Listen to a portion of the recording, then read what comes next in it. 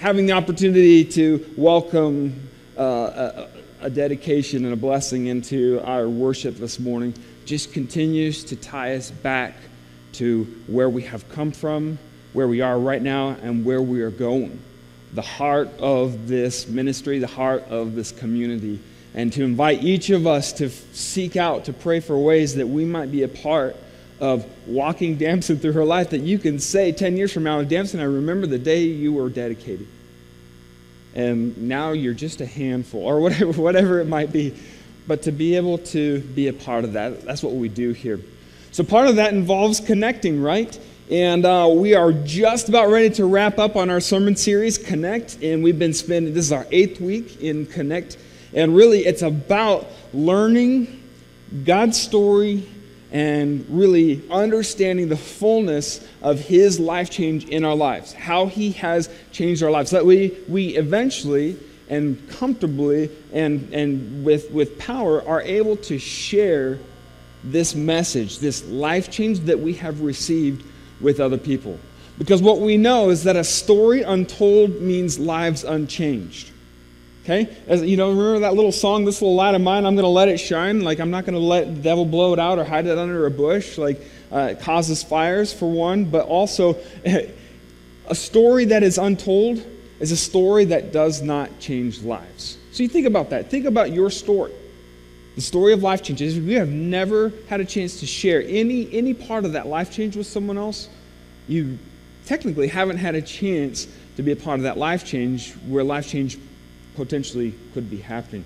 So we're wrapping this up, and today we're going to be talking about the step of actually reaching out to people and what that looks like. Because, sometimes that cold call of just approaching someone may not go very well, and it may actually be a sign that you haven't really invested in this, because there's some work that we can be doing to really let our hearts get into this and love it as well.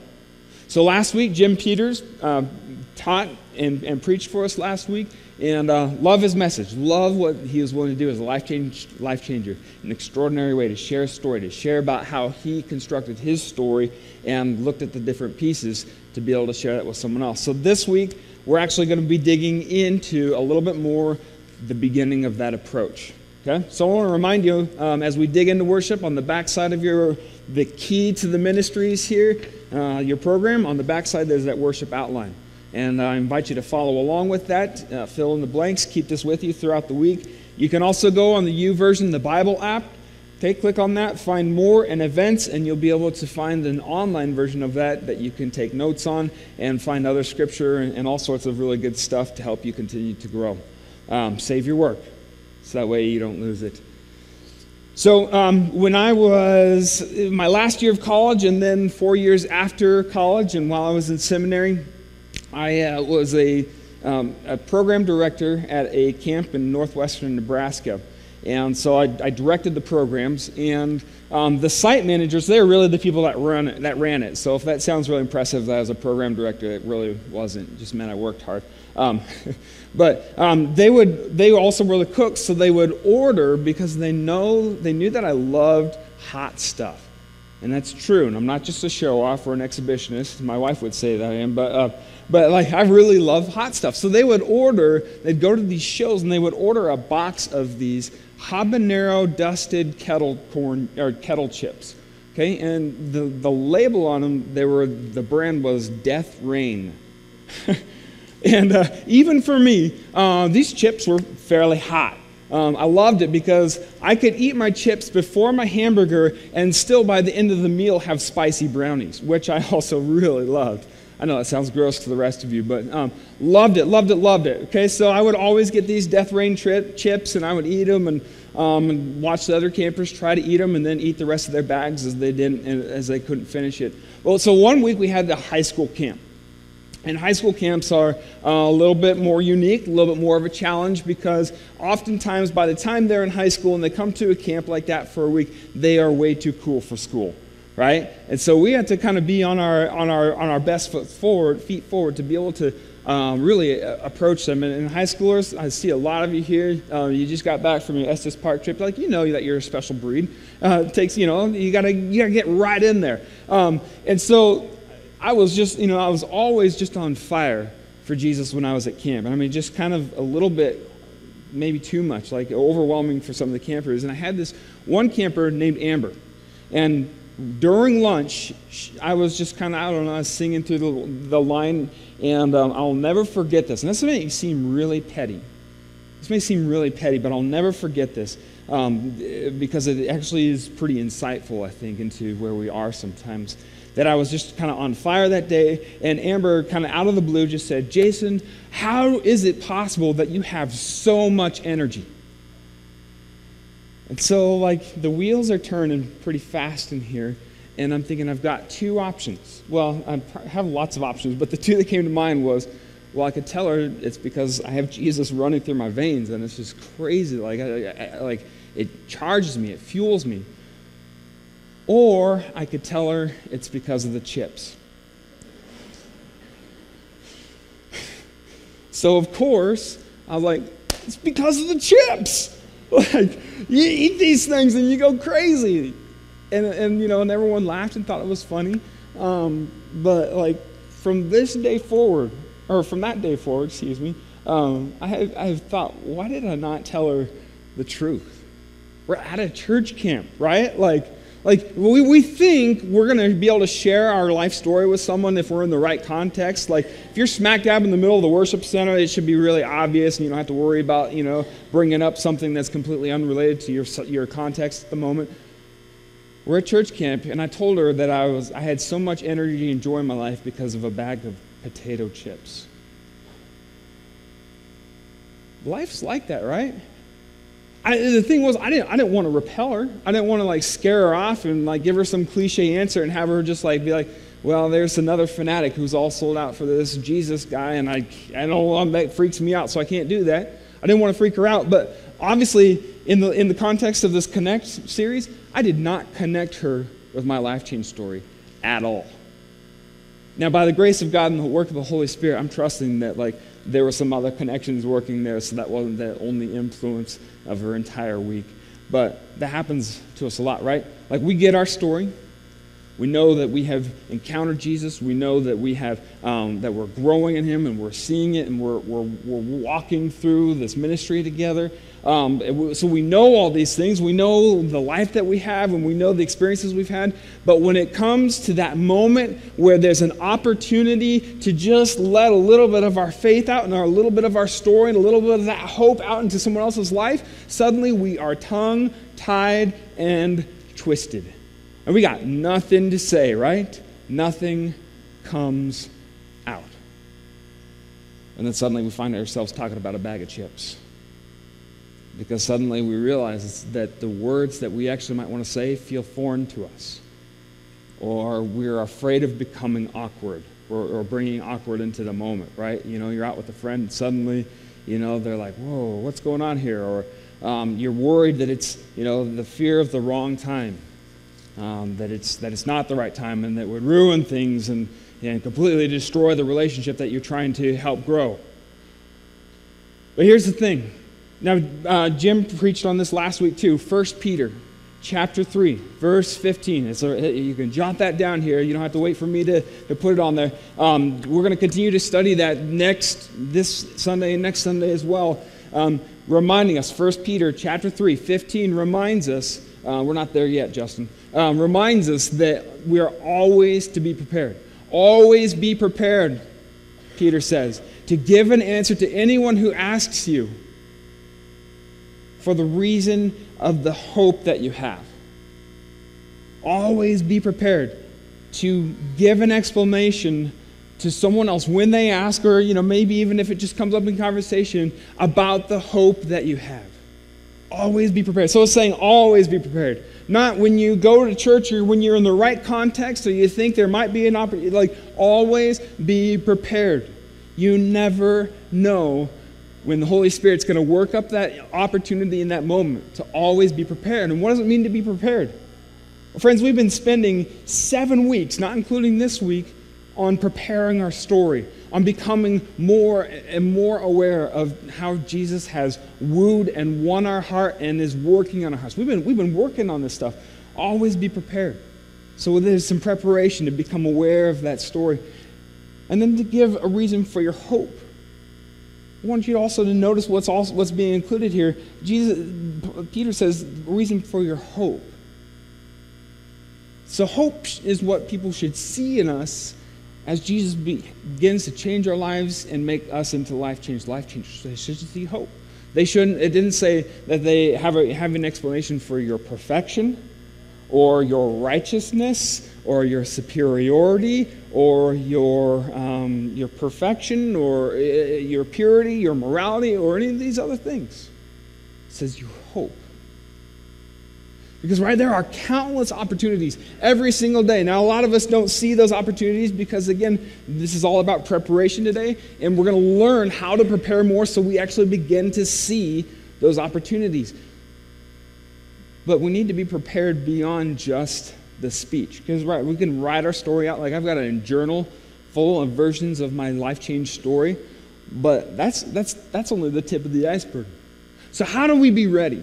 How do we actually be prepared or become prepared?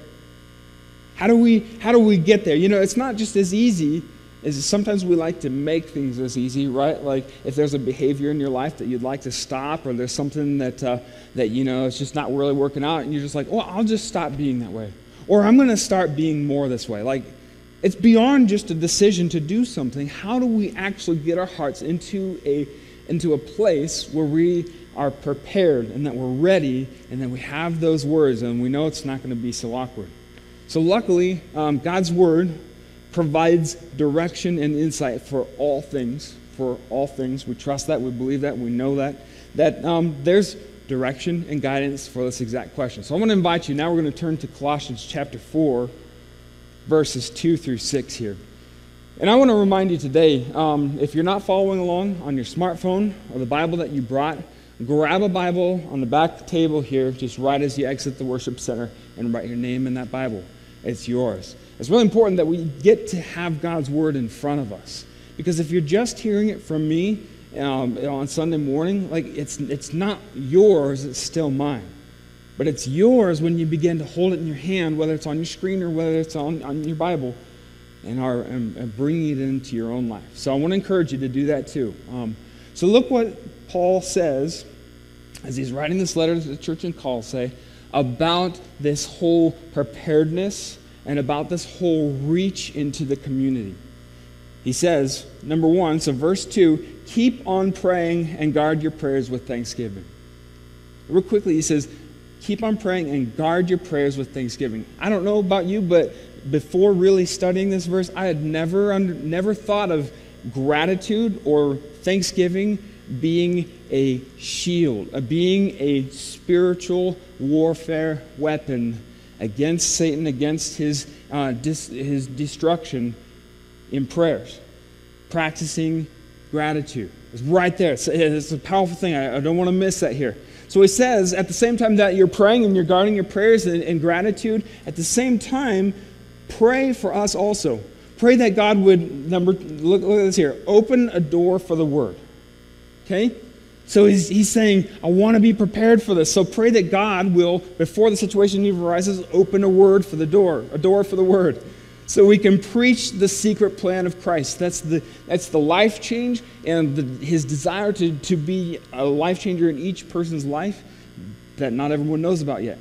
And Paul says, because this is why I am in chains. The very thing. Help doors open for that. Second thing, verse 4, he says, pray that I might be able to make it as clear as I ought to when I preach. So Paul's saying, like when I'm kind of prepared and I got this whole thing outlined, Pastor Jason, when he's got his little outline on the stage thing, like help it happen in real life that my words actually are clear. As clear as when I'm just talking to a friend about something that I've understood. Let it be clear. Then he continues on and he says, verse 5, and he says, and for you, community, act wisely towards outsiders, making the most of the opportunity. Okay, we're going to talk a little bit about what that's talking about too. Outsiders essentially being folks who have yet to hear that life change story, to welcome it into their own lives. So act wisely towards outsiders, making the most of the opportunity The opportunity that if you're prepared, God has already opened the doors for. Verse 6, your speech should be always gracious and sprinkled with insight so that you may know how to respond to everyone. You see what the goal here is? Like, this is real life. This is acknowledging all kinds of stuff. Like, hey, it's going to be awkward. Hey, you're going to worry about not having the right words. Hey, you're going to worry if it's the right time. Pray that all of that is provided for you by the Holy Spirit as you go and you witness to your story. So that's essentially what Paul is saying. So how do we get prepared? How are we ready to share parts of our life story or our life story? We pray. We pray. Okay, we spend time in prayer, whether that's on our knees, whether that's in the morning over a cup of coffee, or whether that's on the way back and forth with your eyes open to work. Okay, whether that's like during your break, during the middle of the day, whatever it is, you wake up in the middle of the night, prayer. Okay, so we pray. So here's the things that we need to be praying for according to Paul's scripture here this morning, Paul's words here, and this is on your worship outline this morning. So first is that we pray with gratitude. We already talked about that being a powerful weapon against what Satan's trying to do to destroy the things that are good. To wrap your prayers in gratitude, to wrap your hearts in prayer. Because gratitude, friends, get this. It's really important that you get this. Okay? Gratitude for the life that you've been given. Okay? Gratitude for the life that you've been given, the life change that you've been given, will continually cultivate your awareness of your story. Okay? Gratitude for the life that you've been given will continually cultivate your awareness of that story. So wrap it in prayer. Because we've been talking about this all the way. We should each know by now, if we're following through here, we've looked at the journal, it's still online. If you haven't had a chance to get to it yet, the sermons are all online if you want to catch up. But we should all know what I like to call, by now we should all know what I like to call of our story, the BC days, right? The before Christ days, the beautiful collision, like what all happened in that moment, and the aftermath. What's it look like now?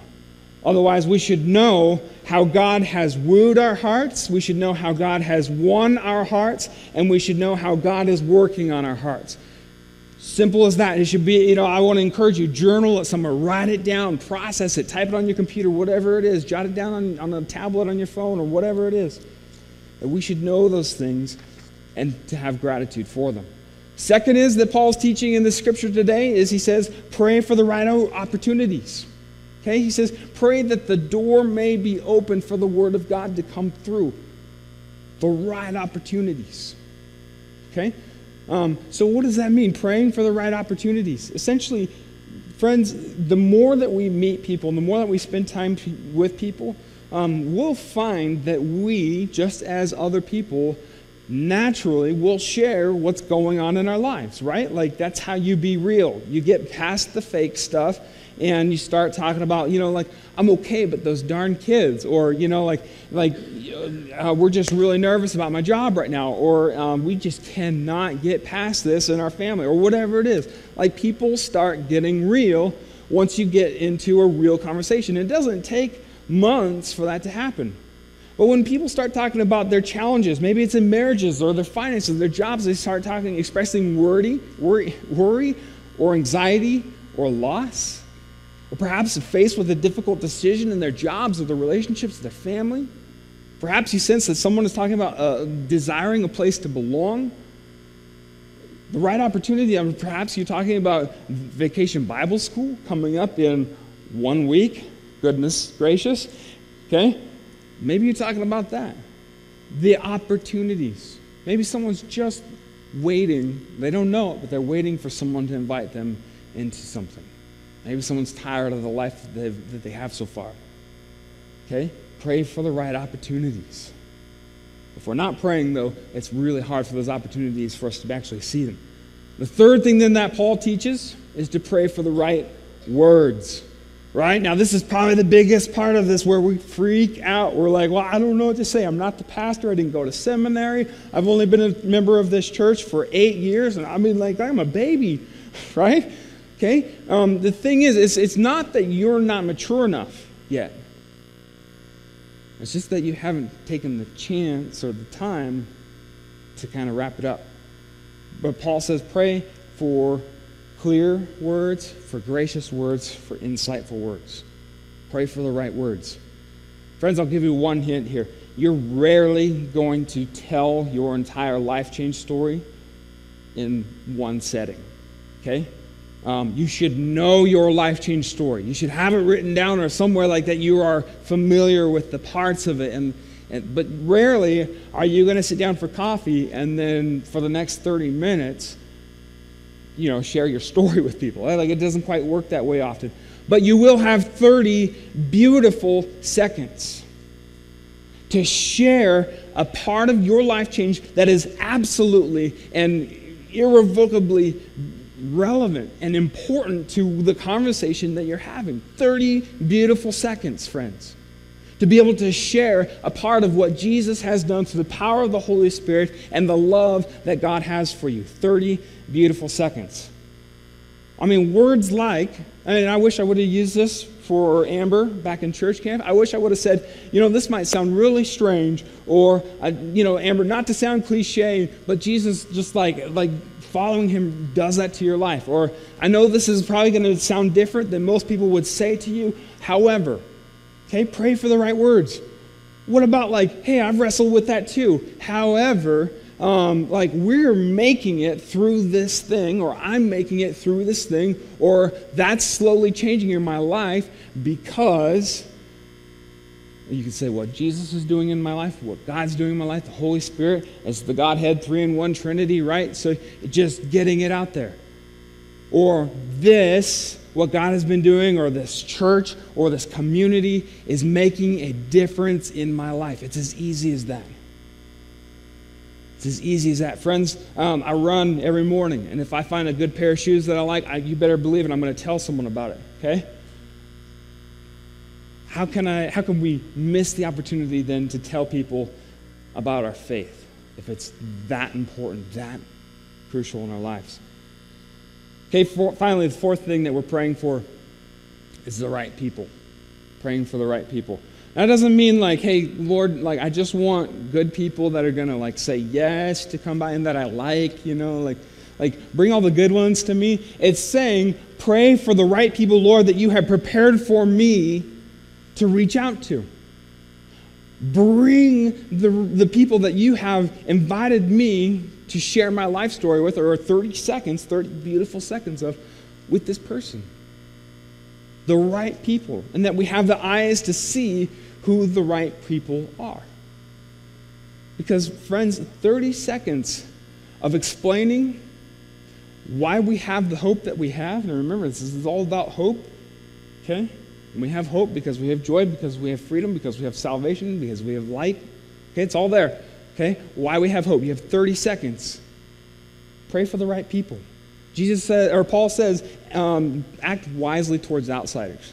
That's a really kind of a culturally awkward way to say it, but he's essentially saying like wisdom to see the opportunity that's before you to share with this person in the most holy ways that you can. And I don't mean perfect ways when I say holy. I mean filled with the Holy Spirit. Boom, he's doing the work, not you. Okay? So when you look at 1 Peter and you say, well, how do I be prepared? How do I always prepared to be able to give an answer or response when someone asks me why I have this hope? The answer starts with prayer. Okay? And we've done we've done a lot of that work about learning our story, learning God's story in the midst of our story, that we then pray. And again, I'm not saying that you have to spend an hour in prayer every day. That would be awesome. I would encourage you to get there, okay? It's worth it. That's a conversation with God. It's not just like being good or being right, okay? But what I am saying is before you get to the full hour, spend 30 beautiful seconds asking God, hey, show me the right opportunities and give me the right words for the right people today. Just help me see the people that you brought before me today. That didn't even take 30 seconds, okay? Because praying ultimately prepares our heart, okay? When we're prayerful about it, we are preparing for it. And it also, in the act of our praying and communing with God in that, it lets God know that our heart's ready. It lets God know that our heart's ready. And when those two meet, when our hearts are ready and God knows that our hearts are ready, watch your life, because, friends, it's amazing. God will bring people into your life. Friends, in high school, you have the perfect opportunity to witness to that. Okay, your heart's on fire. You've had some life-changing experiences. Friends, all ages here, you never know. But when those two things align, it starts working. It starts going. So now it's time to start connecting. I feel like this has been boot camp, and finally I'm giving you the boot. Go out and do it, right? And you're like, please, drill sergeant, can we just stay here? But here's the thing. It's time. And it's not a matter of you being incompetent as much as it is a matter of you simply not having yet taken the step that you're learning today to prepare your heart.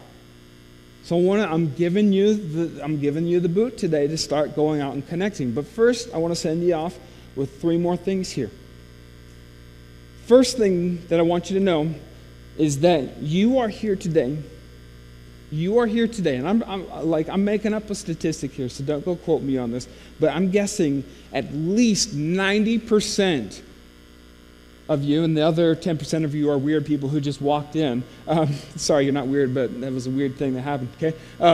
90% of you are here today because someone else led you to this. You know who Jesus is. You have given yourself to Jesus because of someone else's friendship and connection in your life. That might be your parents, right? Okay, so apply that to your own lives. Okay, it might be a friend, it might be a coworker, it might be whatever it is, a boss or someone like that, or someone you actually particularly didn't like. Whoever it is, someone was in your life to the capacity that you are here today. And I said to the rest of you that kind of just woke up one morning and said, hey, we should go to that church around the corner. That's cool too. And that begins your story. But here's the thing.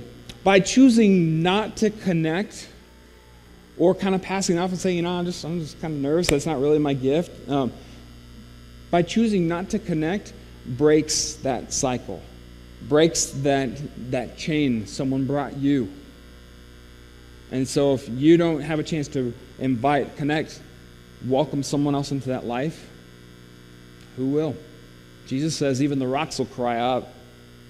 Okay, that's number one. The second thing that you need to know is that you are a seed planter and you are a plant waterer. I don't even know if that's, but you are a seed planter and a plant waterer. You are not Miracle Grow or the Miracle Maker, okay? So sometimes when we think about sharing those 30 beautiful seconds with someone, we're like, I don't know, they're probably going to say no, and then, it's over, and I'm going to fail. If you are planting seeds and you are watering plants, friends, it is your opportunity to speak another 30 seconds of that truth, that life, that light, that freedom into someone's life that's going to bring them along into their own life changership, okay? You are a seed planter and a plant waterer. Third thing is that Jesus says, in John's gospel particularly, he says, I have come, the thief, like Satan wants to come into your life and just kind of steal everything that's good, and Jesus says, okay, I'm different than that. I have come to give you life and life to the fullest, life abundantly, okay? Here's the thing, and then Jesus, when he's crucified, resurrected, comes back to the disciples, what is he saying to the disciples?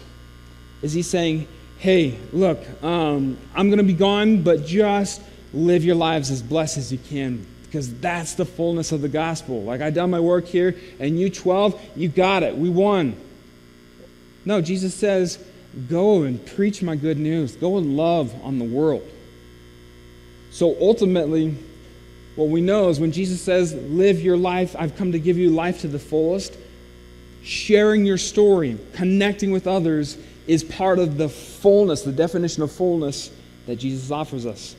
Therefore, that your life isn't full until it matters to someone else. Your life has not received the fullness of what Jesus is intending to give us until that life matters to someone else. So I invite you, start praying, start watching, start sharing. Go over your story. Just one more time. Share it with your friends or your kids Or kids, share it with your parents. Share your life change story. What does that look like? So that way, we're all familiar with that 30 seconds that we can just let out and let the Holy Spirit work with. Let's pray.